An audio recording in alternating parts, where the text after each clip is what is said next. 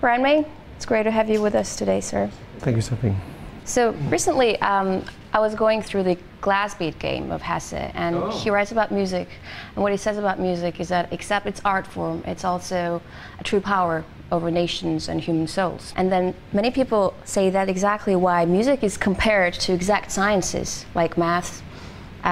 See, I never really got that because I finished piano conservatory and I always failed my math class. Now you, as a man of music and science, can you tell me how music is related with science or exact science like math, for example? It's a hard question. Yeah, obviously there are mathematical things in music, but ironically, I think the most important things in music are the instinctive things. So I don't know quite how that works out, except maybe it gives you a balance. But yes, I love pure science and I love pure music. And they're not the same, for sure, but certainly throughout history there have been connections in people who were immersed in both of them, you know, from Leonardo da Vinci to Patrick Moore. You know, it seems to be that way. Maybe it's an abstraction thing. Maybe people who like these things don't like the clutter of the world, don't like the complications of the world that we live in, you know, these pieces of stuff.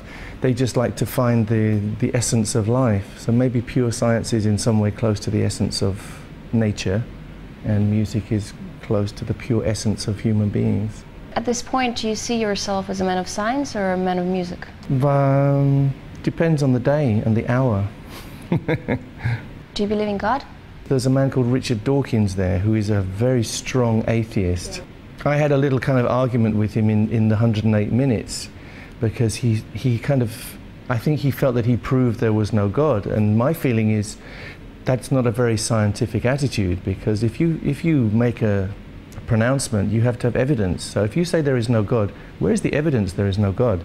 You can say, I don't know. You know, being an agnostic to me is a scientific point of view which is supportable. But you know, he's a very clever man. He has a different point of view to me. But in my experience, I have felt at times that there is a God of some kind. I don't subscribe to any religion, organized religion. That's a different matter. But your question is about God, I think maybe there is a God. But if there is a God, we have very little idea of what that God might be. That's inherent in what we are. We have very little understanding, I think. Do you think we're alone out there? It's only opinion. I have a strange feeling that maybe we are alone. I don't know why this is, you know. But you've spoken about the loneliness that you experience after each performance.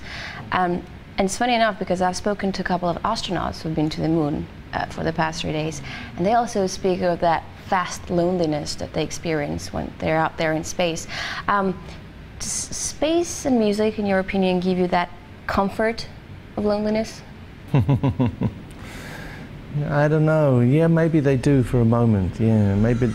Ironically, again, maybe that's what makes you more aware of loneliness, because you glimpse this contact, you glimpse this wonderful togetherness with people or with the universe, and then the reality is you lose it. So maybe that's why we feel lonely. Yeah, I do feel a lot of loneliness. But is it a comforting feeling? No, it's not comforting. But music, when you're in it for the moment, and science, when you're in it for the moment, is all-encompassing. So yeah, you don't have time to think. I always wanted to ask you that, because earlier in your life you obviously abandoned exploration for celebration. Was it sex, drugs, and rock and roll? What was it for? Fame, money? It was never for fame, because I don't particularly enjoy fame. It was never for money, because I was always happy with what I had, even if we only had fish fingers. It's just because it was there, I suppose. It was exciting, it was unknown, it was a door that you thought you could walk through. But then, 30 years on, you went back to finish your PhD that you'd dropped out from. Why'd you do that? It was unfinished business. It's like you have a circle someplace and the circle just doesn't quite make it back. Task accomplished. But it didn't have to do anything with feeling of guilt towards your parents because you dropped out earlier on in life, and maybe they're a little disappointed in you because you went off to rock and roll? Yeah, there was a moment. You know your stuff, don't you?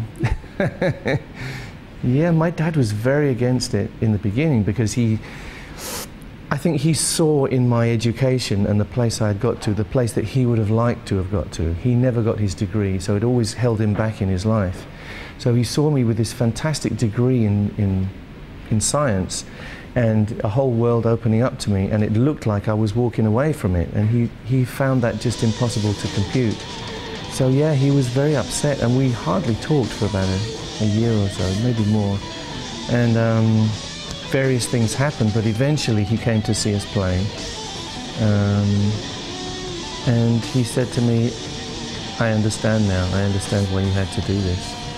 And the funny thing was, you know, he was very against this, but all the time I was starting off with Queen, he was drawing little maps and charts of how the record sales were doing and everything. You know, he was following with great detail what I was doing. So he was always kind of into it. He just didn't perhaps want to say that to me. But okay, obviously when you think Queen, you see you playing next to Freddie Mercury, all those great hits come to my mind, and then you understand that when you reach that level of success with someone, you definitely like have a special bond, you form a special bond. And I've heard you in another interview say that you still see Freddie in a strange way. Can you elaborate on that? It's like a family member. You lose them, but you don't quite lose them because you take them with you. Yeah, and we were so long together that you get that closeness with somebody, particularly in a creative environment. I don't think fame has anything to do with it, or even success, but in the creative environment you learn to know what somebody else might be thinking. You know, you might not always be right, but you have a feeling for that. You know, so I still feel that, and Roger does as well. You know, particularly it applies more if we're working as Queen in a sense. You know, and we think, oh, what would Freddie say? And you go, ah, oh, probably he would say this. You know, yeah, he's part of the creative process because he's part of what we are. Because we really chiseled this thing out all together, me and John and Freddie and Roger. So, I mean, for a while I didn't want to know, you know, I was very, there was a point, you know, the grieving process where I just didn't want to talk about Queen, didn't want to feel that it was there even, except as history. But I sort of got through that, and now I regard it as part of my life which will never go away, and it shouldn't go away, really, because it's a big part of what I worked to create, to fashion. What do you think happens after death? After death? You got all the big questions, haven't you? I don't know. I'm inclined to think that our view of the universe is very simplified. You know, in a way that, you know, a beetle crawling over a piece of paper has a very limited view of the universe. I think we also have a limited view. So this existence that we know may be just a very small part of the whole picture, you know, and I'm excited to think that that may be so. I'm not counting on it, because maybe at the end of your life that's it, I don't know. You know, one thing is certain, you can't use it as an excuse. You can't say, okay, you know, this life is really bad, but the next one's going to be okay. No, you have to make the best of where you are. Sorry, I can't not ask you. I know that you've been very successful, and yet you were on the verge of suicide. What stops you at that point? Is it fear of death or love of life? Ooh, yeah, I've had very bad depression, yeah, which a lot of people deal with at certain points. What stops you killing yourself? I think what stopped me was the fact that I had children and people who depended on me and people who loved me. And you just think, in a sense, it's a very selfish thing to kill yourself because you make so much mess. You know, you do terrible things to the people around you. That would have been awful for my children. And maybe, yeah, I would like to tell you that there was a glimmer of hope there, but there wasn't at that time. No, I remember driving and seeing the bridge and thinking I could do this, and I just thought, no, it would make, you know, I have to somehow discover what is going on. And yeah, it would be a bad thing to do because of the people around me. And you come out more empowered after that, once you've actually... I think if you do certain kinds of work, you come out more empowered, yeah. And I did kind of chuck my life in and check myself into a depression clinic, which was actually the best thing I ever did because it was a new start. It's like restarting your car, you know, and I had to ditch my preconceptions, and that work definitely gave me a new a new energy, yeah. It wasn't instant, but it gave me the tools to deal with life in a slightly different way.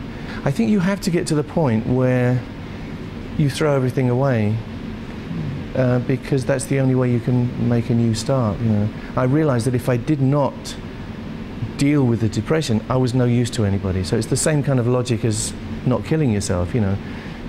Killing yourself is really bad for everybody around you, but also staying in depression is very bad for everyone around you. So it's no use struggling and trying to keep doing what you've been doing the whole time, because it's going to be the same thing. You know, you have to somehow get outside and trust that you can come back in as a person who can deal with things again.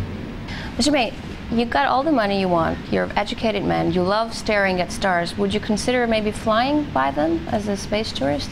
You know, I don't like being a tourist. It's funny that you say that. You know, if I was flying and there was some reason for it into space, I think I would enjoy it more. It's like being here. I keep busy in my life, and it's quite hard for me to take a week off just to come to Tenerife, although I love Tenerife. But there was an excuse to come here. I had work to do. I had things which could be achieved. And I think that's made me enjoy the sunshine and the beach more, the fact that I'm sort of part of the life of this island. I mean, I love this island anyway, and it's because of the work, really. It's not because of being a tourist. So, you know, if there was some reason to go into space, if I thought it would stop people torturing animals, I would do it then. But I would enjoy it. Oh, you've spoken to some of the brilliant brains of our times for the past 3 days. Who do you think could be or is High Priest of the 21st century? The High Priest of the 21st century? Boy, oh boy, oh boy.